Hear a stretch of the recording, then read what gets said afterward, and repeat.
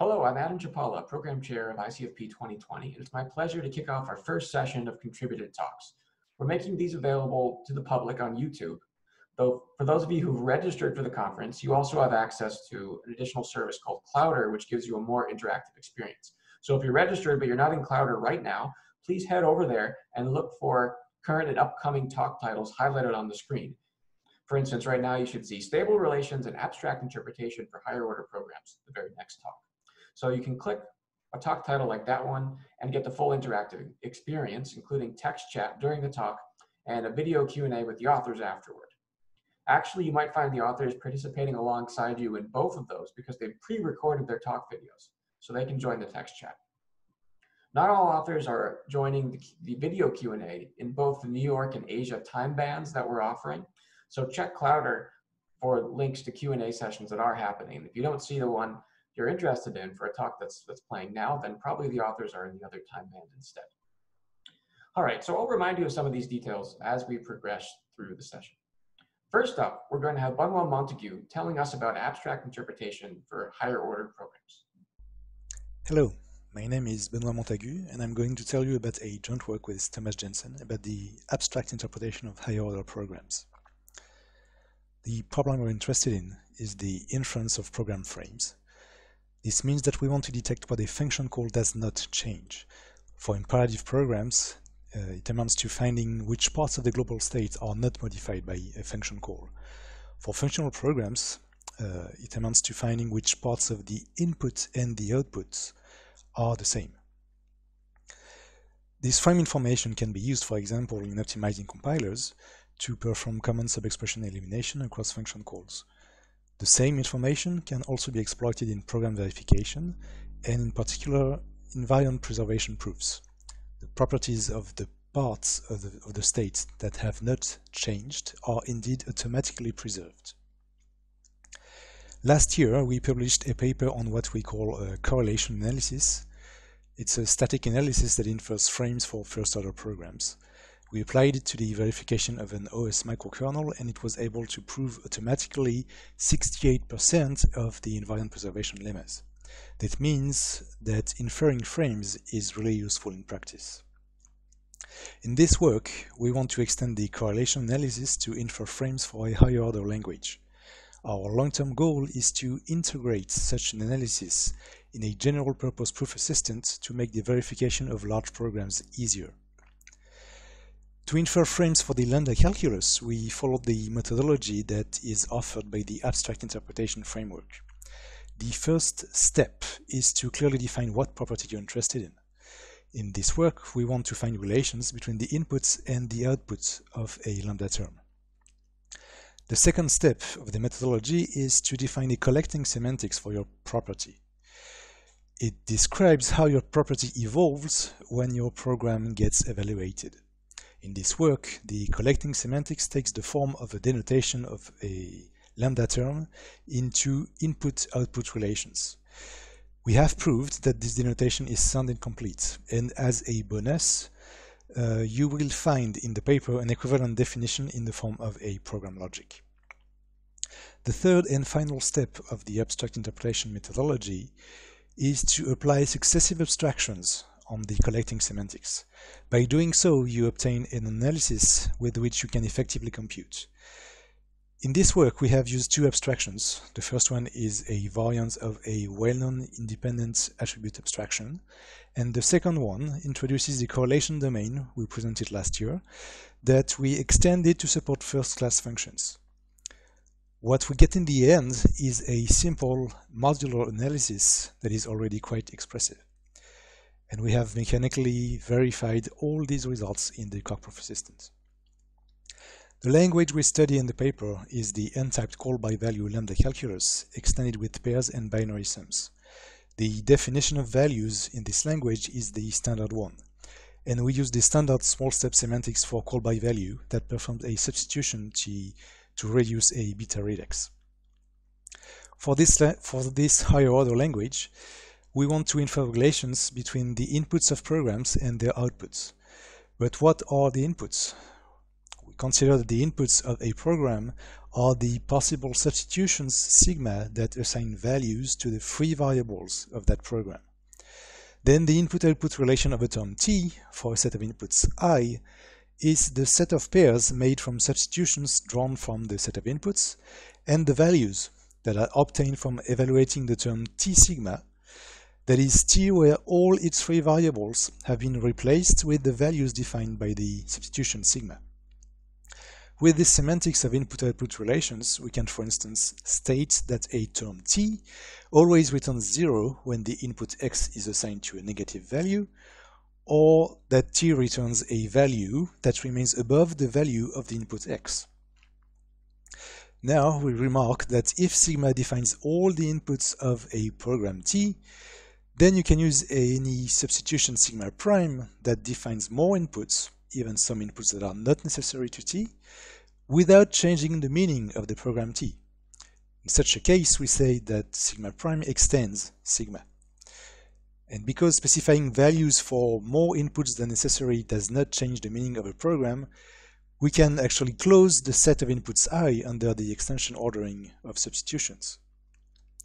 And by doing so, the input-output relation of a term becomes what we call a stable relation. A relation is stable when, if an input substitution sigma is related to some output v, then any substitution that is more defined than sigma must also be related to the same value v.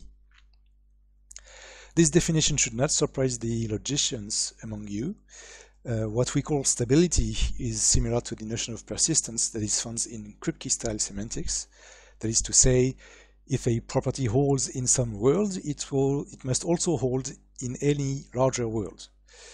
And that definition should be no surprise to the semanticists among you either, because a stable relation is in fact a monotone function from substitutions ordered with the extension ordering to sets of values ordered with set inclusion.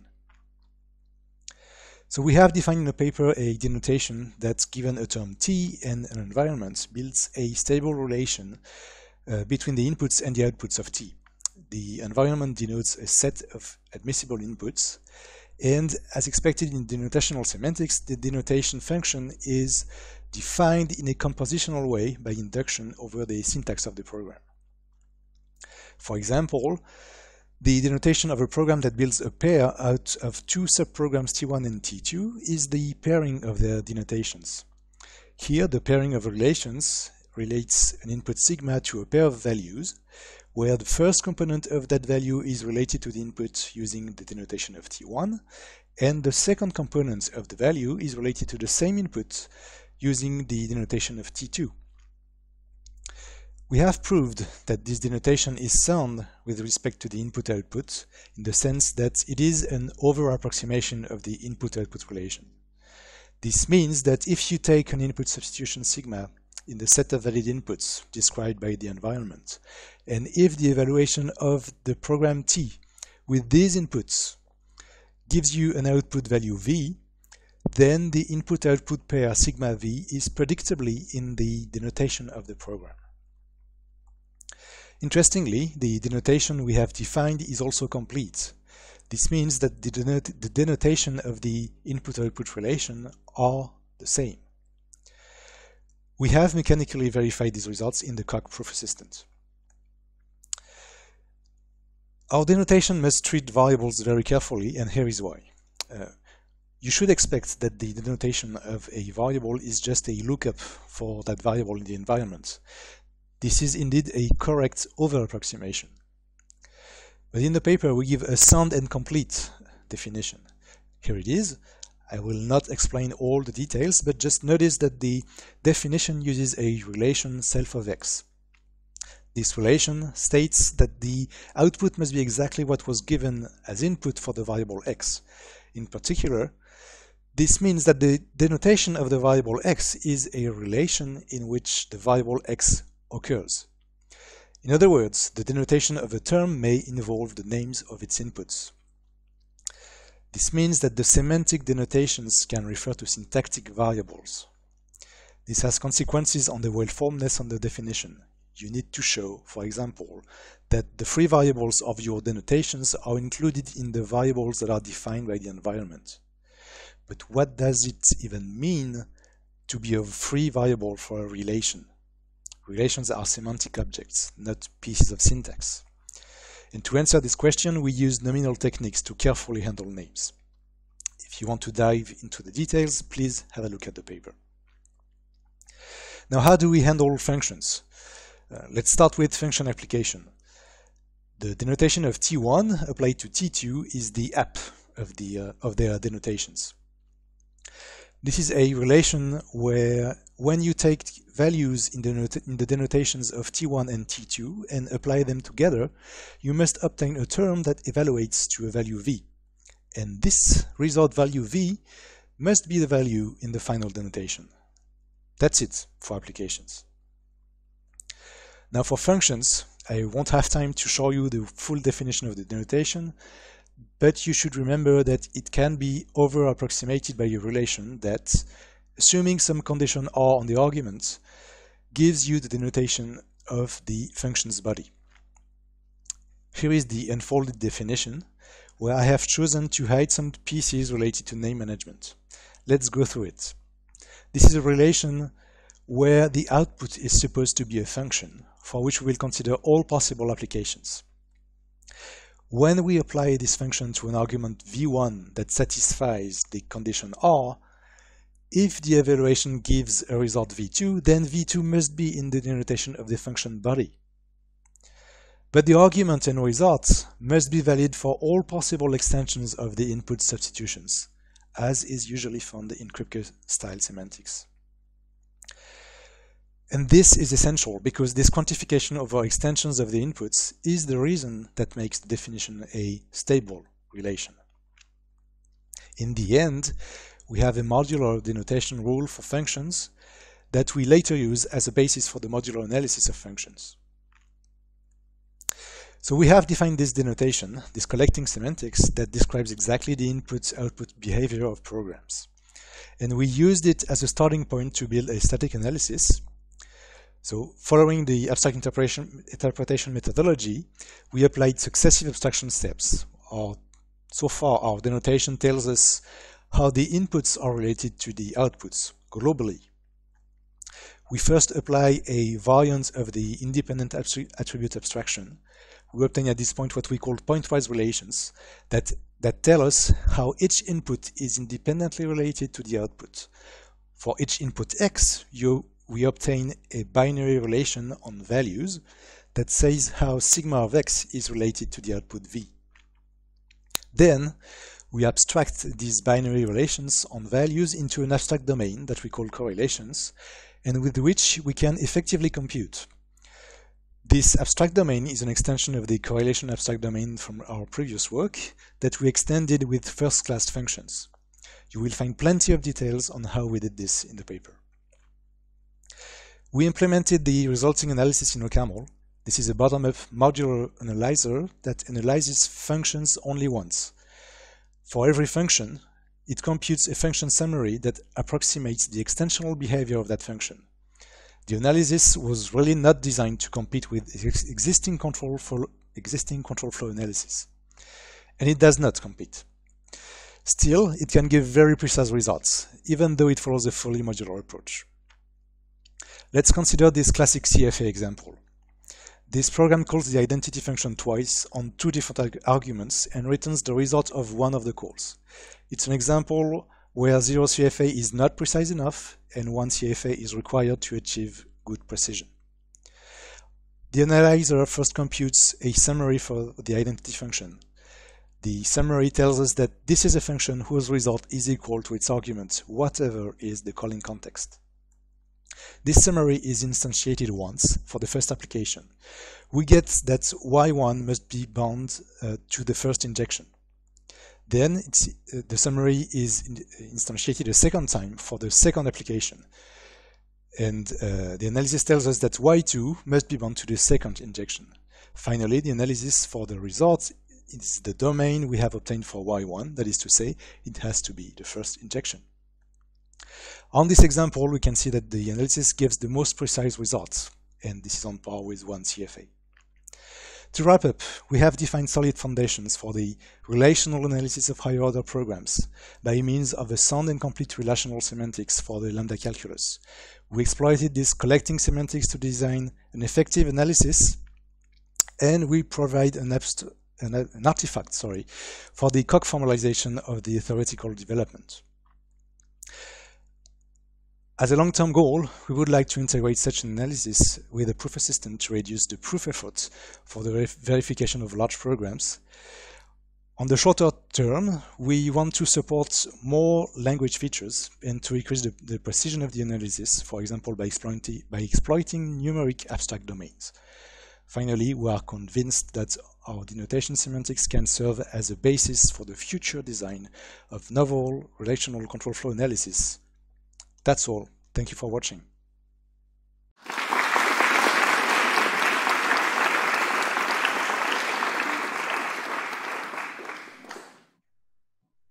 Thanks, Benoît. If you're watching in the New York time band, you should now see a link appear in Clouder to join a video chat where you can ask Benoît your questions. Unfortunately, he's not available in the Asia time band.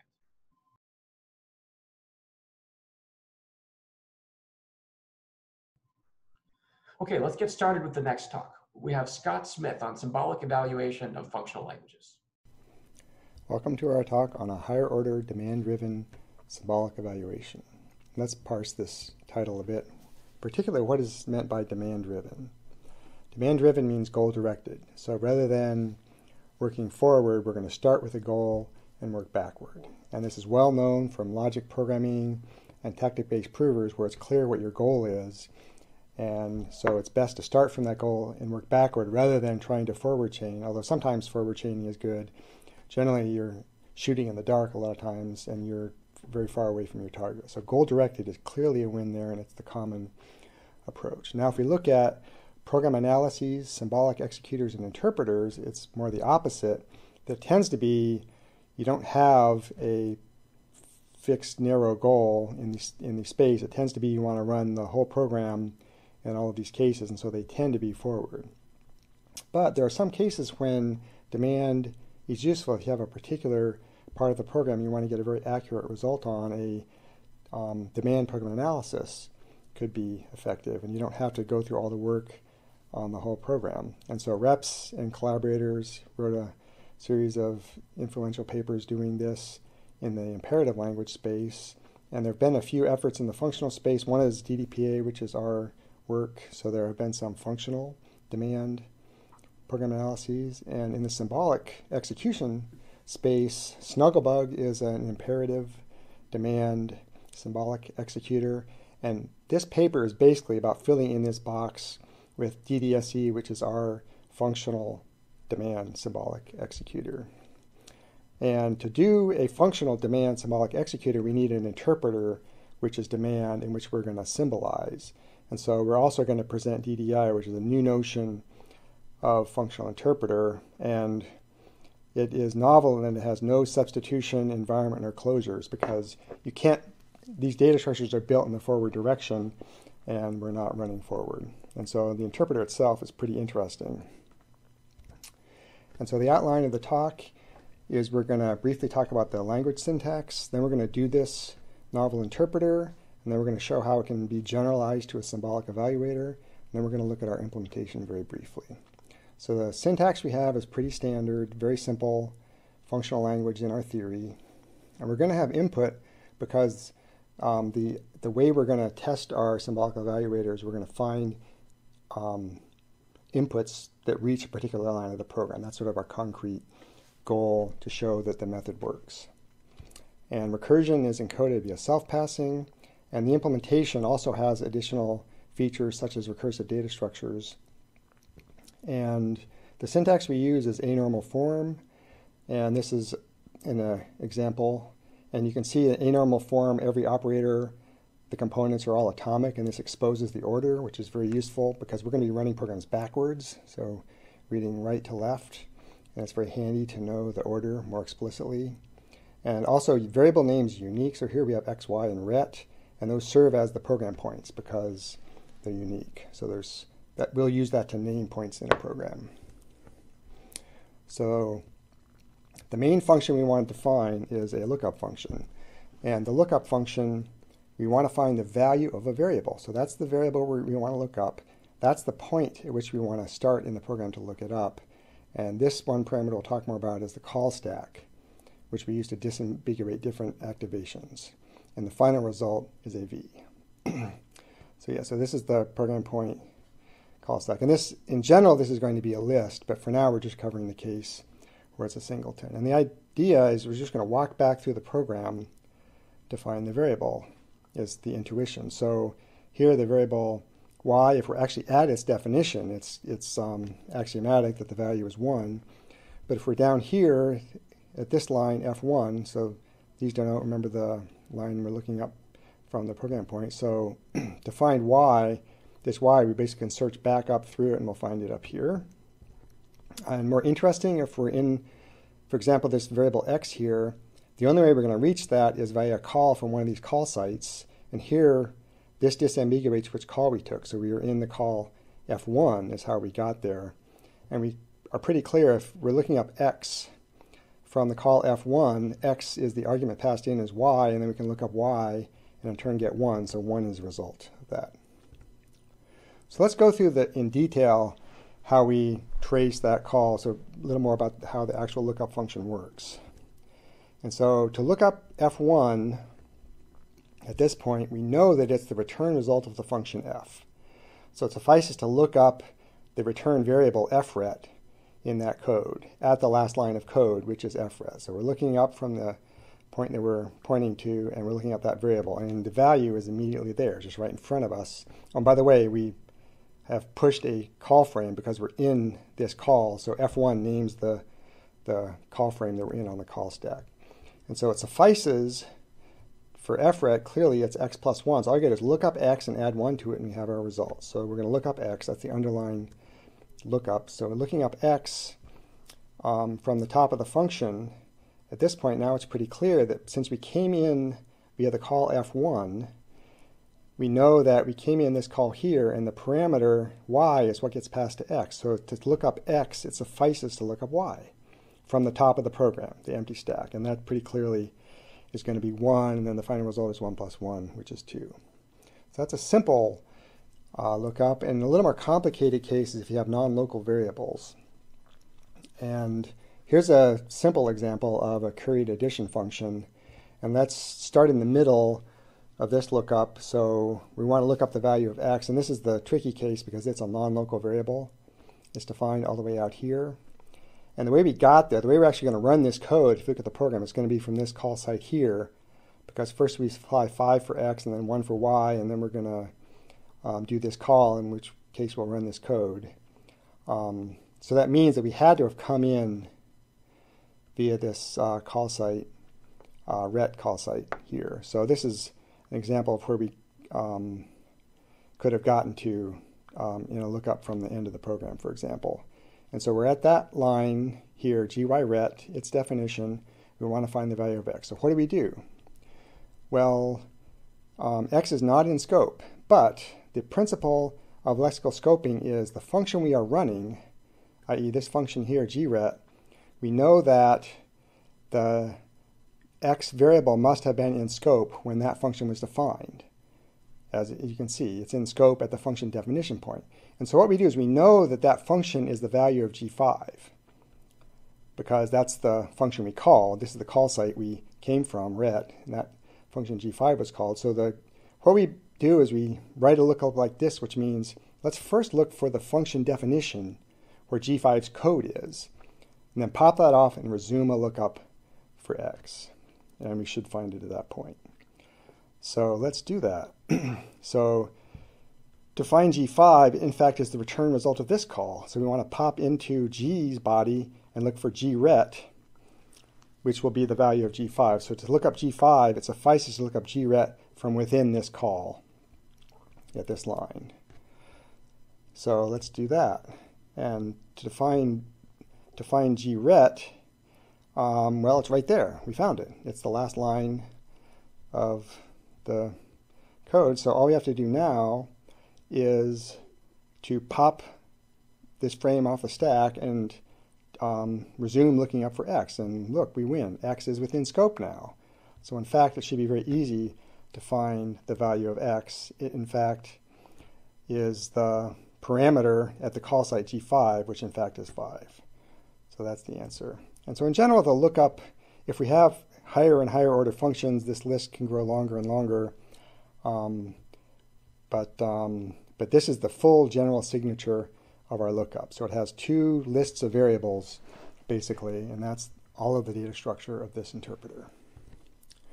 And here are the full rules. You can see it's a lot more complicated than the pure lambda calculus. So there are a lot of subtleties here, but it does fit on a slide, so it's not hopelessly complex. So let's now look at how we make a symbolic version of this. So it's very similar parameters, and instead of returning a value, we return a variable, and then in the constraints, we also have a constraint set, and the idea is we're going to constrain that variable to have some properties, which we can then use an SMT solver to find an actual solution for. And so yeah, so this S here means a symbolic version of lookup. So let's run that on the same example, the same lookup of F1's value. So we go into FRET and look up FRET's value, and we can immediately see it's right there. It's x plus 1. So we're actually, this time we're going to return a variable. And remember, the variables are indexed by the call stack. So this variable is indexed by F1 in this case, because that's how we came into this function. So that's in fact the result of the lookup. So we're done the result of looking up, but additionally we have a constraint which requires this variable to have the value of whatever x's lookup is plus 1. And remember, this lookup here is in turn going to return a variable. So let's proceed with that lookup and see what it returns. So to look up x from this point here, it suffices to look up the parameter of the call site. The call site was F1, so the parameter is y. So it suffices to look up y. And if we go up, we see y is up at the top of the program. It's in fact an input. So this is, by the way, use of the input syntax. And inputs are unconstrained because they could be arbitrary. And so in the symbolic execution, we just return the variable with no added constraints.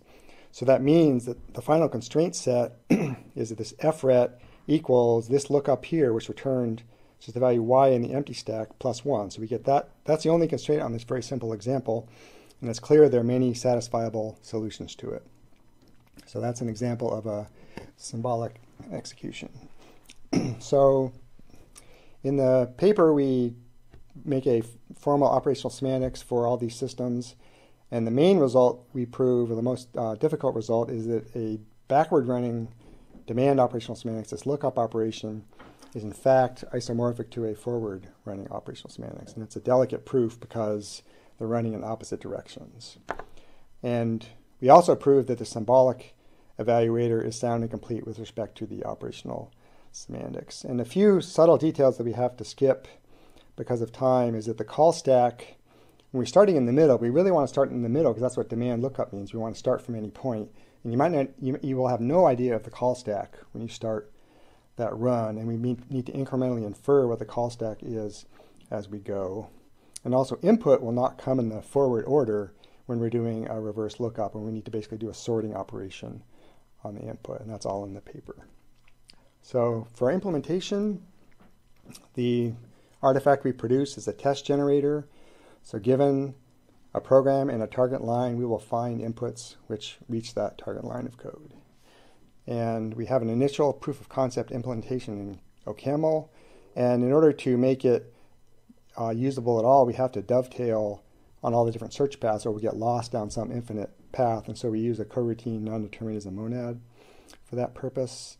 And just to test it out a little bit, there is a paper that has a forward symbolic evaluator in it, and we basically solved the benchmarks from that paper just sort of as a test to make sure our system is reasonable. And to compare very briefly with related work, so Snugglebug is an imperative demand symbolic executor. The Cron's work that we just mentioned is a forward functional symbolic executor. And it also has restrictions. For example, all functions have to be total, which we don't have in our system. And Rosette is another forward symbolic execution framework, and it has some restrictions on data types not being arbitrarily sized. And our work has, it's the first that we know of demand functional symbolic evaluator, and it has no restrictions on data types or recursion, and we've proven it sound and complete. Thank you.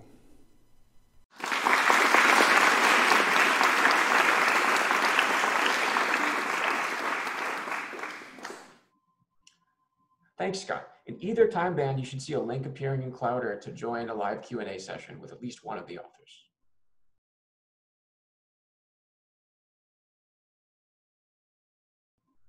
All right, next up is Kazutaka Matsuda on a language for partially invertible computations.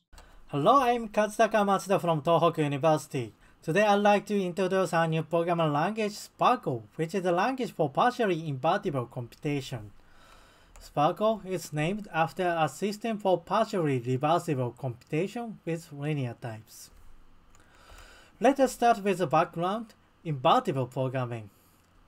Invertibility is a common and important concept in software development. For example, we have compression and decompression, we have undoing and redoing, we have serialization and deserialization. Invertible programming is a way to provide correctness by construction. Then, natural question arises. For normal programming, the basic building blocks are functions. But for invertible programming, what should be the building blocks? An obvious approach is to use invertible function for invertible programming. However, this approach is restrictive because invertible functions have to be injective. But it is known that some functions become invertible after fixing some argument. These functions are called partially invertible functions. An example of a partially invertible function is an addition, which becomes invertible after fixing either of the arguments. A more practical example of a partially invertible function is Huffman encoding, which becomes invertible after fixing Huffman encoding table. Then, a question is it possible to do invertible programming through partially invertible programming? If so, what is a language for partially invertible programming? This paper answers to this question. We've designed a Sparcl, which is a programming language for writing invertible functions through composing partially invertible functions. This is because partially invertible functions are more natural and more expressive. Sparcl uses linear types, which is the key to correctness by construction. Let us start with an example to explain the problem and solution in more detail. Consider a function that computes difference of adjacent element in a list. Starting from 0, this function repeatedly computes the difference from a previous element. For example, the difference between 1 and 0 is 1, so it outputs 1, and the difference between 2 and 1 is 1, so it outputs 1. The difference between 5 and 2 is 3, so it outputs 3, and so on. This is a very simple function, but indeed useful. Actually, a variant of this function can be used as a pre-processing for image compression as found in Meng. The standard unidirectional implementation of this transformation looks like this. The subs take a list of int and returns a list of int. This function calls go with additional argument 0, which intuitively represents a previous element. Go takes int and a list of int and returns a list of int. If we apply goN to an empty list, it returns an empty list. If we apply goN to x const xs, it outputs x minus n and recurses over x and xs. Here we have some observation about invertibility of subs. First of all, subs itself is invertible. Actually, we can recover the original input from this result by using accumulative summation. For example, sum of this element is 1, and sum of these two elements is 2, sum of these three elements is 5, and so on. However, subs itself does not consist only of invertible functions. In fact, Go is not invertible but partially invertible. Specifically, Go n becomes invertible for any fixed or static n. This means that we need to care about partial invertibility in programming Go. This example also illustrates a challenge in partial invertible programming, that is, dynamic data flow into a static position. Here we highlight the dynamic part with blue. Here, x, which is dynamic, flows into the first argument Go, which is static. Recall that Go becomes invertible after fixing its first argument. To overcome the situation, we propose a Sparcl, a language for partially invertible computation. Sparcl comes with linear types and invertible types. Invertible types, denoted by A superscript R, intuitively means A typed values that has to be handled only in invertible ways. Thanks to invertible types, invertible functions are represented as ordinary linear functions between invertible types in Sparcl, like this.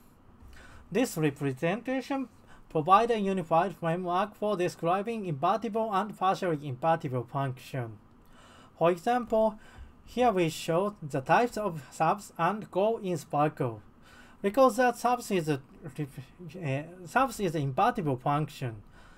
In Sparcl, subs take invertible list of int and returns an invertible list of int. Because that Go is a partially invertible function which becomes invertible after fixing its first argument. In Sparcl, Go takes ordinary int and an invertible list of int and returns an invertible list of int. Sparcl also provides a pin operator to bridge invertible and ordinary bars. By using pin operator, we can convert invertible values into ordinary values locally in this continuation. Recall that it sometimes happens that dynamic data flow into static position, which is a challenge in partially invertible programming. This pin operator is a remedy for this situation. Let us start with a very simple example to explain programming basics in Sparcl. Sparcl is a linear-typed higher-order function programming language. Only the special thing is that it has invertible types. Here we explain how we handle values of invertible types.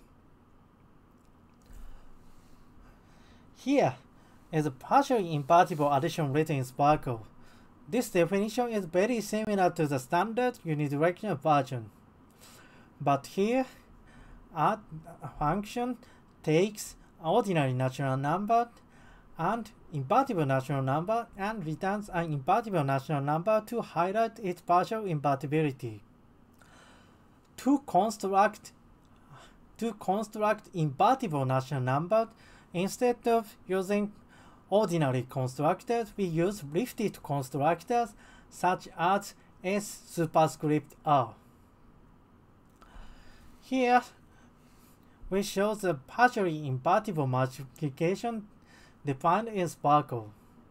Multiplication, similarly to the sub-add function, takes natural numbers and invertible natural numbers and returns invertible natural numbers. Unlike the add function, the mul function uses case analysis on invertible natural numbers. To do so, it uses invertible branching indicated by invertible patterns like Z superscript R and SY superscript R. A special thing in invertible branching is a branch comes with a width condition. These width conditions are used in backward direction to determine branches, but we do not describe the details in this talk. Now we are ready to show how we program subs in Sparcl. Recall that subs is a function that computes differences of adjacent elements in a list. For comparison, we also show the standard unidirectional definition of subs in Haskell. The definition of the two programs look very similar, except the use of constructs that care about invertibility. Subs in Sparcl take an invertible list of int and return invertible list of int. Surprisingly, the right-hand side of the Sparcl version of subs is identical to the unidirectional version. The Go in Sparcl takes ordinary int and invertible list of int and returns invertible list of int. To manipulate invertible list of int, the Go function uses lifted constructors and invertible branching. The most important part in the definition is that it uses the pin operator. By using the pin operator, we convert x of type invertible int into z of type ordinary int. Thanks to this conversion, we can call Go for z and xs. Recall that the first argument of Go expects int instead of invertible int. We say again that two programs look very similar. Indeed, they have the same recursion structure. This is a strength in Sparcl compared with existing reversible languages. Once we have defined invertible functions, we can use them by using the forward and backward functions. Here, forward is a function that runs our invertible function in the forward direction, and backward at the opposite. For example, if we apply forward subs to this list, we obtain this result. And if we apply backward subs to this list, we obtain the original list again. Indeed, a pair of forward subs and backward subs forms a bijection. This is what Sparcl guarantees. This is a brief introduction of Sparcl, but in our paper we discuss more things. For example, we define a core system lambda pi arrow of Sparcl. Lambda pi arrow is based on a linear calculus lambda q arrow, which is a core system of linear Haskell. The design of lambda pi arrow is also inspired by two-stage languages. We show some formal properties about lambda pi arrow, including type safety and bijectivity. We also discuss larger examples, including Huffman encoding and calculation and development of tree rebuilding from in-order and pre-order traversals. Let us discuss some of related work. There are some existing results concerning partial invertibility. In program transformation, there is an inversion method called partial inversion and semi-inversion. Also, there are some reverse programming languages that support a limited form of partial invertibility. The design of Sparcl is inspired by our previous work, Hobbit. Hobbit is a higher-order bidirectional programming language in which lengths are represented as ordinary functions. More specifically, length between s and t is represented as an ordinary function between bs and bt. Here, bs and bt are very similar to invertible types in Sparcl. But Hobbit does not use linear types, and it does not provide the pin operator, which is very useful in partially invertible programming. Let us conclude our talk. We designed Sparcl, a programming language for writing invertible functions through composing partially invertible functions, because partially invertible functions are more natural and more expressive. Sparcl uses linear types, which is the key to correctness by construction. Thank you.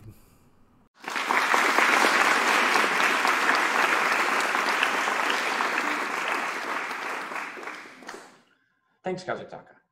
In either time band, you should see a Q&A link appear in Clouder that brings you to a video chat where you can ask Kazutaka your questions.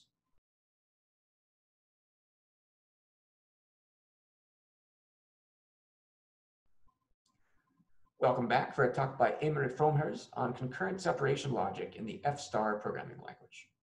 Hi, I'm Aymeric, and it's my pleasure to be here today to present our work on SteelCore, an extensible concurrent separation logic for effectful dependent programs. Our goal in this work is to verify concurrent programs, and there has been lots of recent work in this community on this topic, especially on using concurrent separation logic for verification. One of our main success stories is the Iris project, which provides a comprehensive, expressive logic to reason about concurrent programs. But unfortunately, it only applies to deeply embedded, simply typed languages. And we really do enjoy dependent types. We really do enjoy, for instance, their use in type theory-based proof assistance, which allow us to combine modular reasoning with strong abstractions and strong specifications. So one question we asked ourselves is, how could we get a concurrent separation logic for a dependent type language? Could, for instance, a shadow embedding work? But it comes with several challenges. The first one is, how do we actually reflect the effect of concurrency in our dependent type language?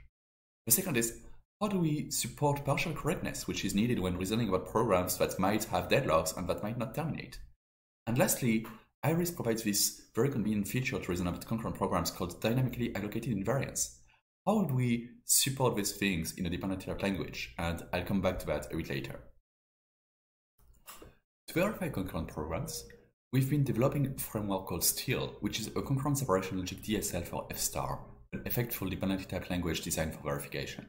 And in this talk, I'm going to talk especially about SteelCore, which consists of the core semantics and program logic of the Steel framework. So, at the very bottom of SteelCore, we have a model of computations using action trees. And these action trees are parameterized by a state type class, which abstracts memory as well as the structure of a separation logic.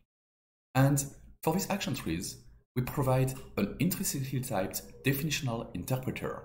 And one of the interesting things about having it intrinsically typed here is that this allows us to reason about it to prove the soundness of our semantics without having to rely on explicit execution traces. We then instantiate this tape type class with a rich concurrent separation logic that we're going to talk about more in detail later, and that provides the basis for our program logic in Steel. And finally, on top of that, on top of this program logic, we can implement dependently typed verified libraries. Let's have a look at how these different components work, starting with our core semantics. The first step is to define our state type class. What this type class contains is, first, a type for memory, and second, a type for separation logic assertions, SLProp, as well as operators which form a commutative monoid structure over SLProps. And lastly, we need to define a way to interpret the separation logic assertion in a given memory. That is, to decide whether the separation logic assertion holds or not in a given memory, which is this interp function. Once this is done, we can encode computations as action trees parameterized by our state type class. These action trees are indexed by three things. First, a return type, A, which is the type of values returned by the computation. Second, a precondition pre as an SLProp. And lastly, a postcondition post, which is a separation logic assertion dependent on the value returned by the computation. We can then encode computations in a way that is reminiscent of three monads. First, we have two standard nodes, ret, which returns a value, and act, which corresponds to atomic actions seen as computations. We can then define composition of two computations as a node bind. And notice here how the indices of the computations capture the standard rule of separation logic. The postcondition Q of the first computation actually corresponds to the precondition of the second computation. And another very interesting thing here is to look at the type of this continuation of the second computation. You can see here this DV effect, which is a primitive effect in F-star for divergence. What this means is that in this composition, we are actually encoding possibly divergent, possibly non-terminating computations. Lastly, we can define a node par for structured parallelism. The par rule is standard in concurrent separation logic, and observe again how the indices of our computations capture this classic rule. assuming that the preconditions P and P prime of the two computations are disjoint or can be started with each other, then we can safely execute the two computations in parallel, finally returning the star of their postconditions Q and Q prime. Building upon these action trees, we implement an intrinsically typed definitional interpreter that non-deterministically interleaves atomic actions. This interpreter, run, has the computation type NST. NST corresponds to non-deterministic, stateful, possibly divergent computations. And what's interesting here is that the type of the interpreter encapsulates the soundness statement about the semantics. If we initially have the validity of a precondition P in our initial memory M, then after execution, we do have that the postcondition Q is valid in the final memory M1. And here, all of this is done in a partial correctness setting because NST can model possibly divergent computations. Now that we have generic semantics, we need to instantiate our state type class to provide a program logic. The first step is to instantiate the memory type. And for this, we're going to remain standard and consider memory to be a map from abstract addresses to type references. We can then instantiate our separation logic. And the first step is to provide standard separation logic connectives such as star, magic quant, conjunction, quantification, and so on. But we're also providing points to assertions which are indexed by partial commutative monoids. Partial commutative monoids have been studied extensively in the literature and used to encode a variety of things such as, for instance, sharing disciplines. And lastly, we're also going to provide dynamically allocated invariants associated to separation logic assertions, and that's what I will present next. We will consider named invariants, where the name will be encoded as a natural number. And we will also have this proposition, which is here this squiggly arrow, which states that a specific name is associated to one specific separation logic assertion P. And so in SteelCore, a named invariant is going to be this association of a name with this refinement that its name is actually associated to one specific separation logic assertion. And what's interesting here is that these invariants are just values. And as such, they are freely duplicable and they can be shared easily between threads. Now, to dynamically allocate invariants in SteelCore, we provide this function newInvariant, which takes as an argument a separation logic assertion P. This function has the computation type SteelCore, which reflects the computation that we encoded as action trees. You can see here that the indices of the SteelCore effect correspond to the indices of our action trees.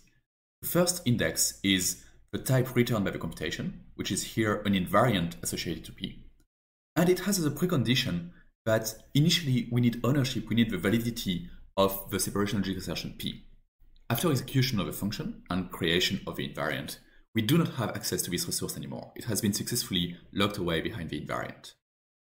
Implementing this function was one of the main technical difficulties in SteelCore. The code is actually fairly involved and relies on things like a monotonic state. If you're interested, I invite you to go read the paper. Now that we defined invariants in SteelCore, how do we actually use them? A core idea of an invariant is that it has to hold at all times.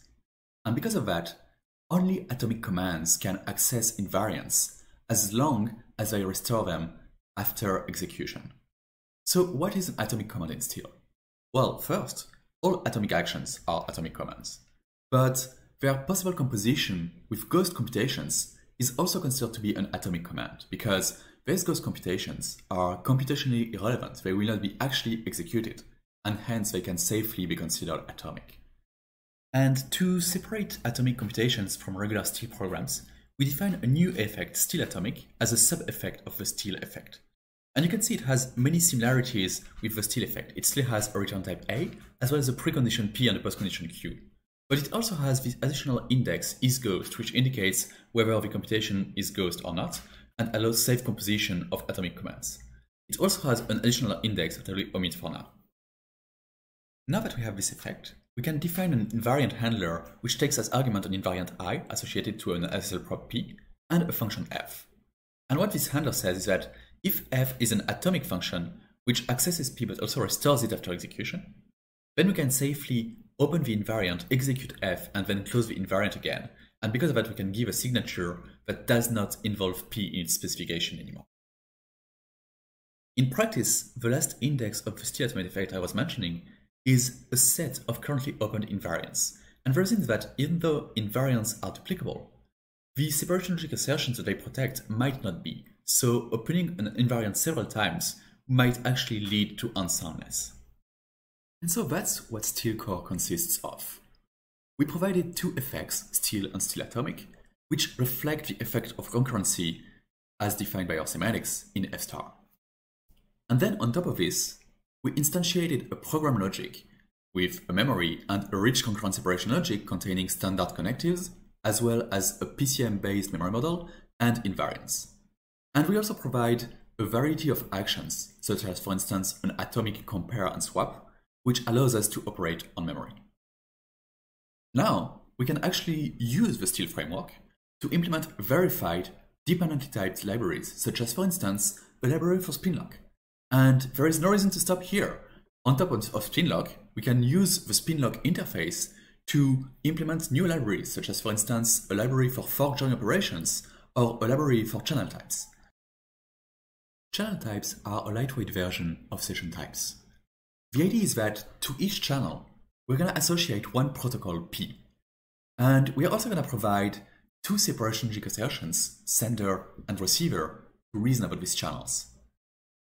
Using these separation logic assertions, we can then specify and implement a send function, which will take as argument a channel C associated to a protocol P, as well as a message X, which is compatible with the current state of a protocol.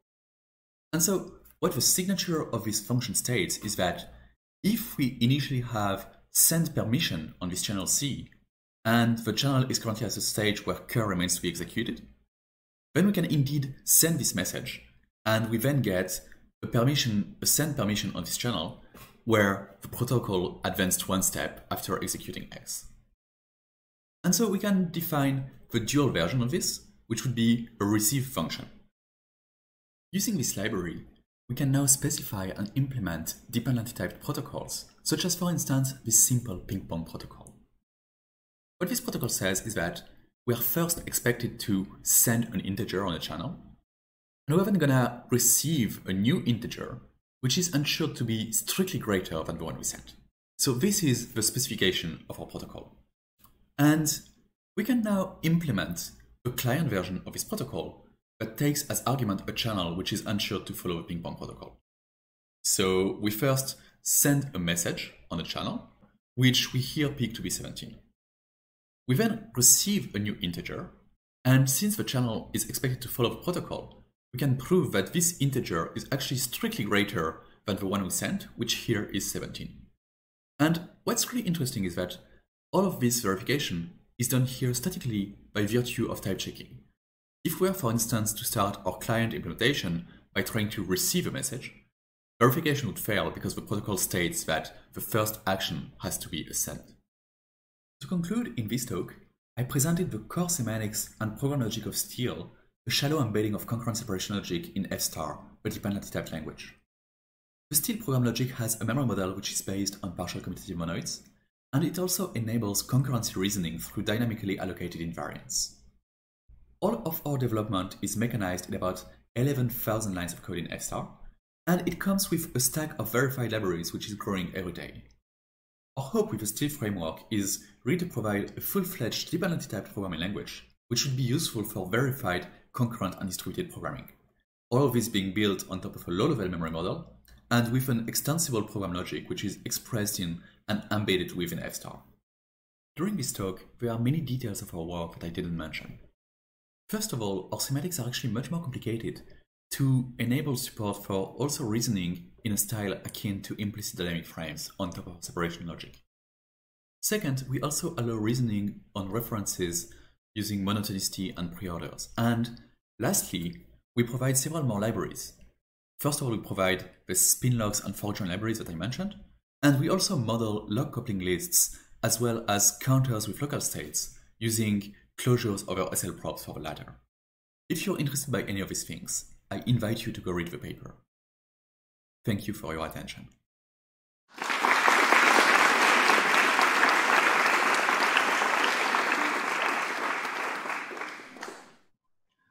Thanks, Aymeric. In either time band, you should see a Q&A link appear in Clouder, taking you to a video chat with at least one of the authors of this paper.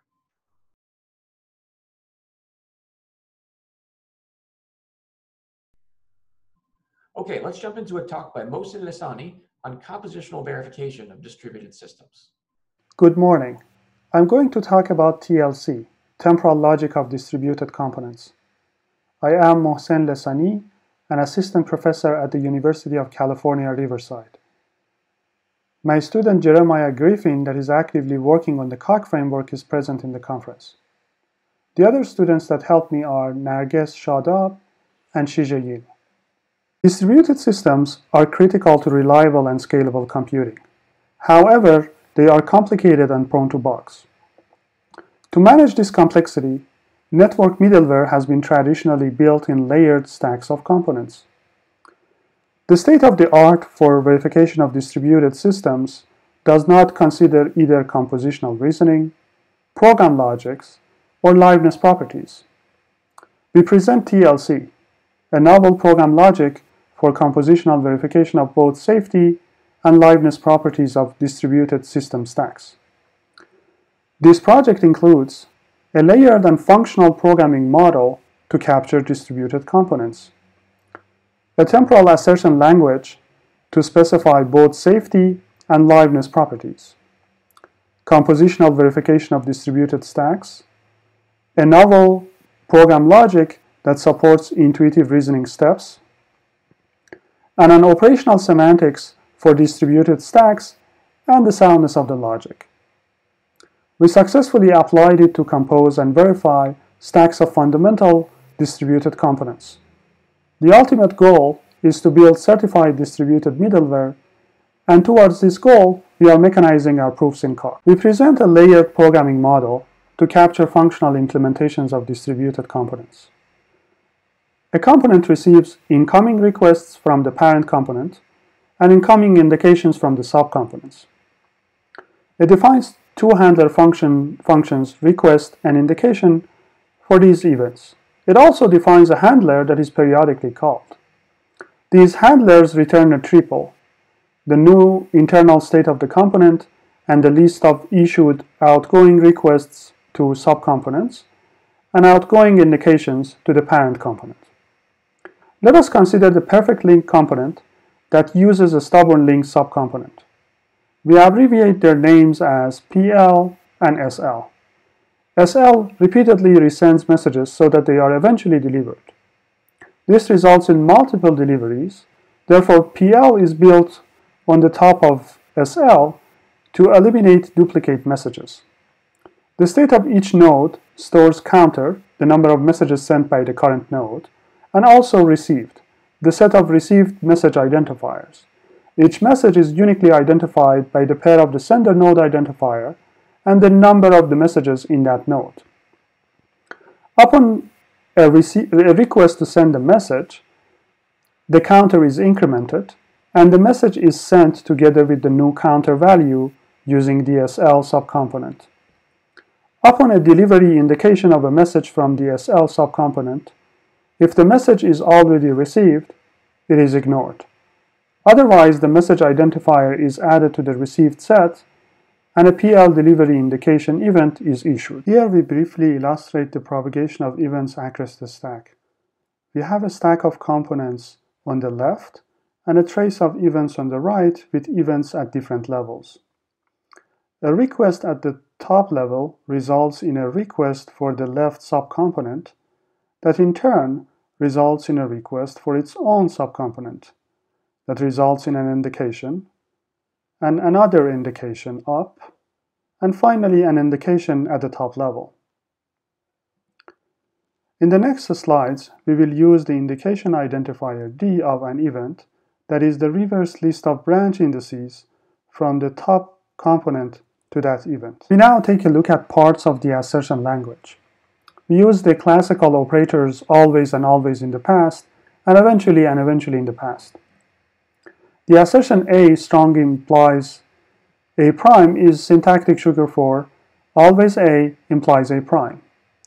The assertion A leads to A prime is syntactic sugar for always A implies eventually A prime. Similarly, the assertion A preceded by A prime is syntactic sugar for always A implies eventually in the past A prime. The flexible variables for the elements of an event are the identifier N of the node that executes the event, the location identifier D in the stack that the event is executed at, the output requests ORS, and output indications OIS that the event issues, and the pre-state S and the post-state S prime of the event. We use the syntactic sugar assertion self to describe events that are applied to the top component. Now, two important syntactic sugar. Here, down arrow denotes a request and up arrow denotes an indication. This syntactic sugar describes an event at node N at the top level location T where the request event send N prime and M is executed. The bullet is just a separator. And this second syntactic sugar describes an event at node N at the child location 1 where the indication event deliver N prime and M is executed. The specification of both safety and liveness properties of the perfect link can be written almost verbatim from their natural language descriptions. Let's see reliable delivery as a liveness property. If a correct node N sends a message M to a correct node N prime, then N prime will eventually deliver M. A no-forge property as a safety property. If a node N delivers a message M with sender N prime, then N prime has previously sent M to N. And a similar no-forge property is stated for stubborn links. Let us consider compositional verification. We have two stacks S0 and S1 with the specifications I0 and I1. To implement a new component C, we use them as subcomponents. We want to verify the specification A for C based on only the specifications and not the implementations of the subcomponents. A fundamental question is how the specification of a component should be lowered to be used as a subcomponent. Lowering is not possible for every assertion. We observe that lowering specifications requires certain information such as the location of events to be present, and certain operators, such as next, to be absent from the specification. We identify the subset of the assertion language that is both restrictive enough to allow the definition of the lowering transformation, and expressive enough to represent specifications. The lower function first pushes and then restricts the assertion. We visit each one of these two functions in turn. When a component is used as a subcomponent, its events appear at a deeper level. For example, the location of the events of the first component are at the top level shown by the empty path. But when the component is used as the first subcomponent, the events appear at branch 0, written as the path 0. The push transformation pushes the locations under branch I. The important case is the atom case. The location D is explicit in the atom. Appending I to the location D effectively pushes the events to branch I. Next, the restrict function. When a stack is at the top, all events belong to that stack. However, when it is pushed to a substack, it's not alone anymore. Its events are interleaved with the events from the sibling substacks and the top component. The restrict transformation restricts the specification to remain valid on traces that are extended with interleaving events. The important case is always A. After pushing, the assertion always A does not necessarily remain valid. It remains valid on only the events under that branch. Therefore, the restricting condition of being under branch I is added. Let us take a look at a few basic and derived inference rules of the TLC program logic. The basic inference rules capture the fundamental reasoning steps and fit in half a page. Yet they provide the basis for the derived rules and verification of full stacks. Here we consider two basic rules and one derived rule. The judgments of this form states that under the assumed assertions gamma, the assertion A holds for the component C. The rule OI for output indication states that if at a node N an output indication E is issued by a self-event, then eventually at N and the top level T, the indication event E is executed. The rule OI prime states this relation in the opposite direction. If at a node N and the top level T, an output indication event E is executed, then in the past at that node N, the indication event E should have been issued by a self-event. Let us now look at the derived rule INVL. This rule reduces a global temporal invariant for the component to non-temporal and local proof obligations for its handler functions. It states that if a non-temporal assertion A holds for all the three handler functions of the component, request, indication, and periodic, then the assertion holds in every self-event.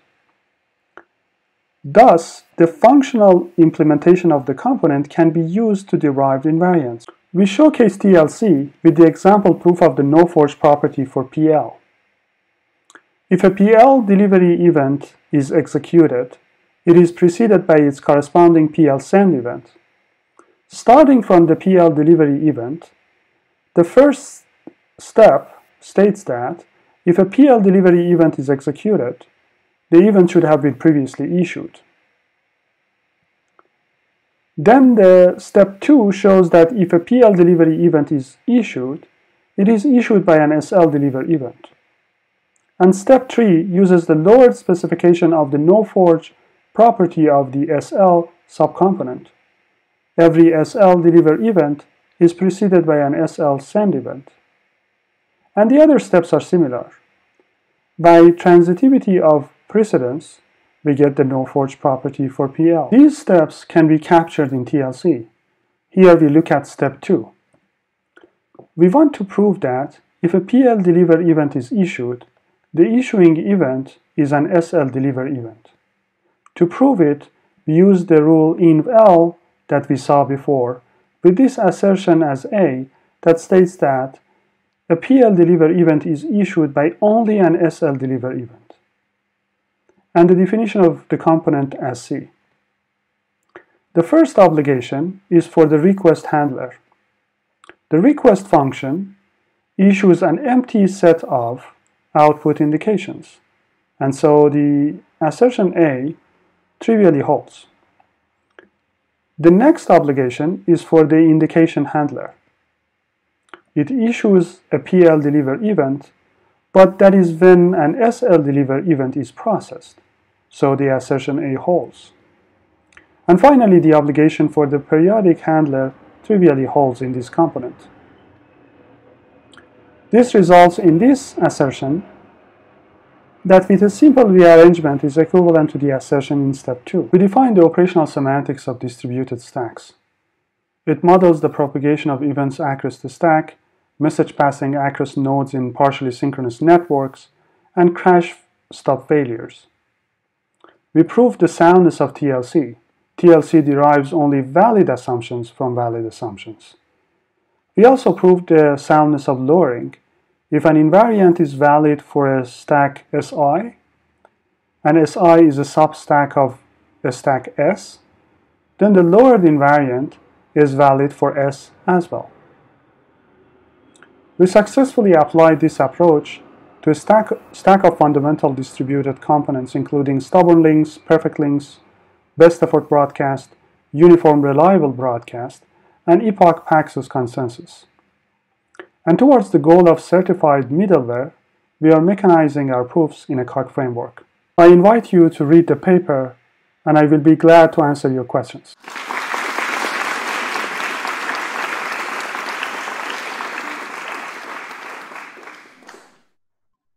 Thanks, Mohsen. In either time band, you should now see a link appear in Clowder to join the video Q&A with Mohsen.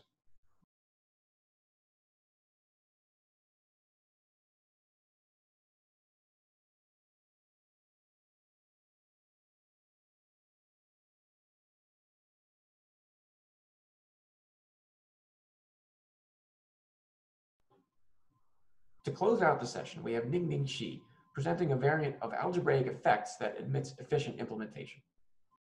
Hello everyone, I'm Ning. I'm going to present our work, Effect Handlers Evidently. Hello everyone. In this work, we show that we can elaborate algebraic effects by evidence passing to polymorphic lambda calculus. This gives new semantics of algebraic effects. In particular, there is no need for a special runtime system for implementations. This can be extremely useful if you want to compile algebraic effects to languages like C. Moreover, we show that with evidence passing, such implementation can be quite efficient. Before we go to the technical details, let's start with an overview of algebraic effects. Algebraic effects and the extension grid handlers are a powerful way to incorporate effects in programming languages. To understand how it works, we start with a typical example of the reader effect. On the left-hand side, we define a simple effect, reader, which has a single operation, ask. The type of ask says that you can call ask by providing a unit argument. It will then return you an integer. Now we can already start using ask. The expression below simply calls ask twice and returns the sum. However, we still don't know how it would evaluate. The semantics of effects is given by effect handlers, where handlers provide operation implementations. We handle an expression by wrapping it in a lambda which takes a unit. In our example, we use x to denote the operation argument, in this case, unit. The extra argument k is implicitly provided by the system, which denotes the resumption, that is, how to resume the computation when an operation is performed. In this case, we always resume with 1. When the first ask is performed, the handler returns 1, and we have 1 plus perform ask unit. Then the second ask is performed, and we have 1 plus 1, which gives the result 2. One remarkable feature of algebraic effects is the decoupling of effects and the implementation of effects. In particular, we can use the same handler to handle a different computation, or we can easily use a different handler to handle the same computation. In summary, algebraic effects provide a useful way to encode composable and modular computational effects by having effects which define a family of operations separately from handlers, which give semantics to operations. We have seen the example of reader, and we refer to our paper for more complicated examples. However, it is non-trivial to support algebraic effects in real-world programming languages. We demonstrate the issue with this example. This code has 3 handlers, followed by an expression which simply calls ask twice, as we have seen before. The 3 handlers are a reader handler, an ink handler, which increases the computation result by 1, and an exception handler, which returns a default value 3 if the computation fails. As before, since the reader always returns 1, we expect the answer to be 2. Now, let's take a closer look at how this expression evaluates. We first evaluate the reader handler. Now, we need to remember that we have a reader handler available in the evaluation context, since later we may need to use the handler to handle certain operations. In a similar way, we evaluate the ink handler and the exception handler. We then hit the first ask, but we don't know how to handle it. Thus, we yield up to the evaluation context and hope to find a reader handler. The innermost handler is an exception handler, which is not useful in this case. We keep going up and find an ink handler, which is again not useful in this case. Finally, we reach a reader handler, which says that we should always resume with integer 1. Now we need to resume and go back to where the operation is handled. And this is where we hit the second ask. Now we need to repeat the whole process again by first yielding up and then resuming. As you may have noticed, implementing algebraic effects this way requires special runtime support to yield up, to capture the resumption, and to resume. This is very difficult to add to existing programming languages. Moreover, it is very inefficient. To support 2 asks, we have yield up and resumed twice. It can be more time-consuming if the handler stack is even larger.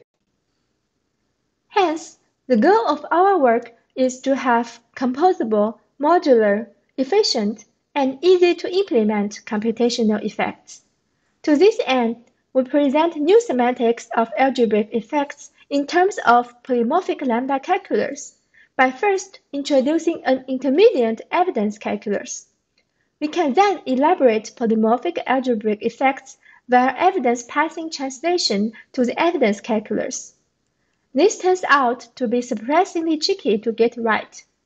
In particular, the coherence of evidence translation turns out to only be preserved under scoped resumptions. Finally, we define a monadic multi-prompt translation from the evidence calculus to the polymorphic lambda calculus. Combining these 2 translations, we get an implementation of algebraic effects upon plain polymorphic lambda calculus and thus requires no special runtime support. We have proved awesomeness and coherence of the translation. It also turns out that doing evidence translation does not only get rid of special runtime system, but also allows us to implement algebraic effects more efficiently, especially for tail-resumptive operations. In the rest of the talk, we first go through the meaning of the scoped resumptions and then discuss these 2 translations. To understand the restriction of scoped resumptions, let's consider this example. Here we have 2 handlers, h1 and heval, that wraps the expression E. The whole result is then given to F. The definition of E performs 3 operations, ask, eval, and ask.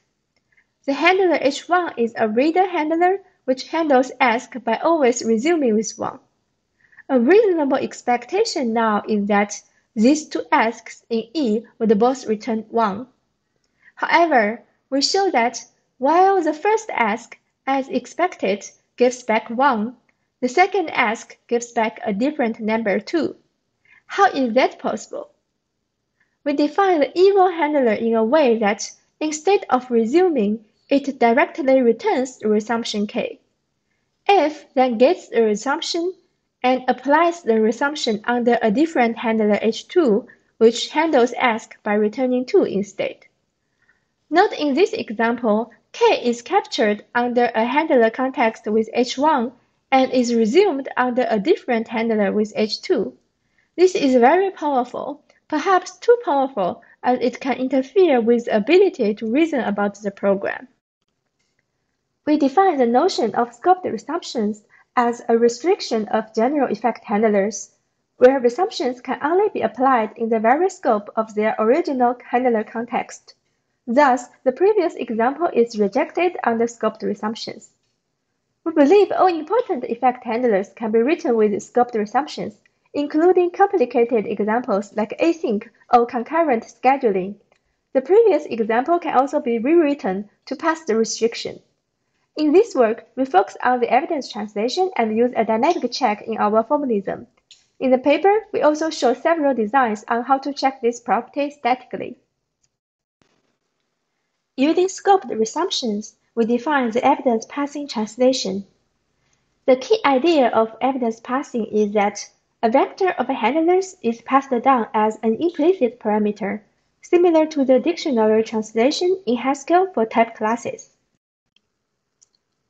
To understand how evidence passing works, we re-evaluate the previous example using the evidence passing semantics.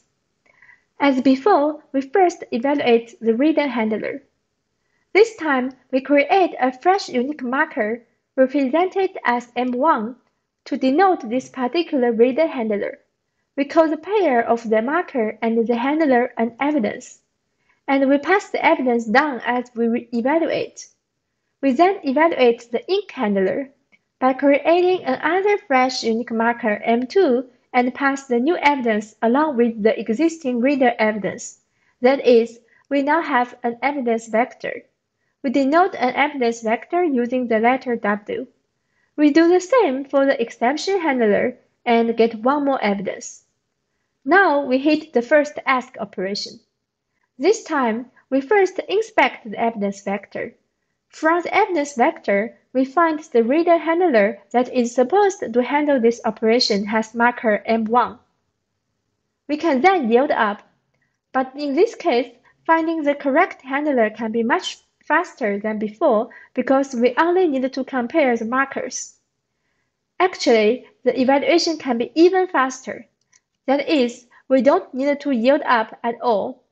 Because from the evidence vector, we do not only know the marker of the handler, but we have the handler itself available.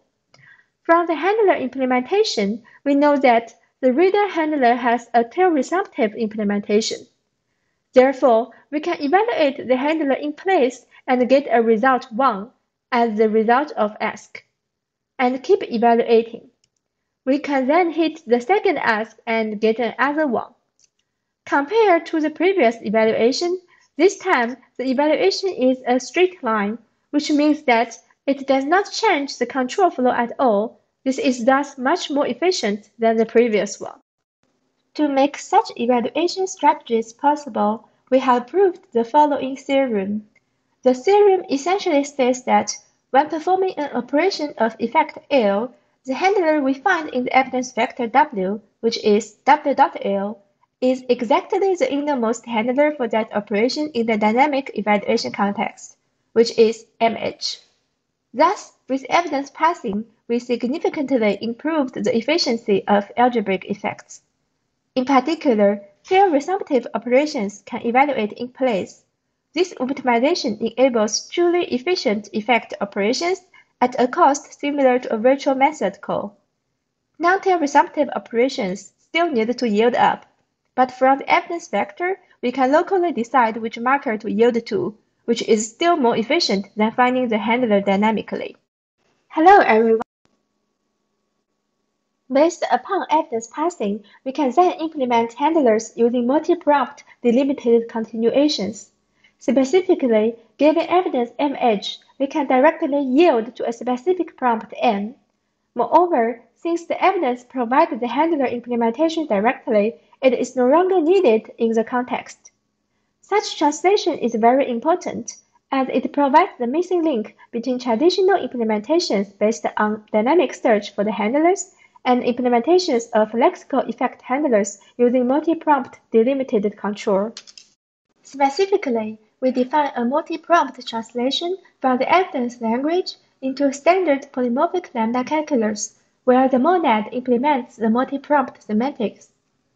Now, no special runtime system is needed anymore, and we can generate code directly for languages like C or WebAssembly. Moreover, with a standard backend, advanced compilation strategies can be used, for example, compilation-guided reference counting. Hello everyone! We summarize all calculi and meta theory in our paper using this figure. We have a polymorphic algebraic effect calculus, system FE. We can erase the types in system FE and get to an untyped algebraic effect calculus, system lambda E. Also, we can do an evidence passing translation to a polymorphic evidence calculus, system FEV. Finally, we show that system FEV can use the multi-prompt translation and translate to a polymorphic lambda calculus, system FV. With both translations available, we get an implementation of polymorphic algebraic effects in terms of polymorphic lambda calculus. Hello everyone! Please read our paper for more details. Moreover, we have provided an implementation of the evidence passing translation in the COCA programming language, and initial benchmark results are very promising.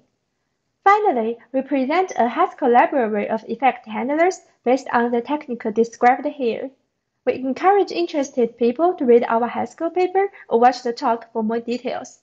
That's all. Thank you for listening.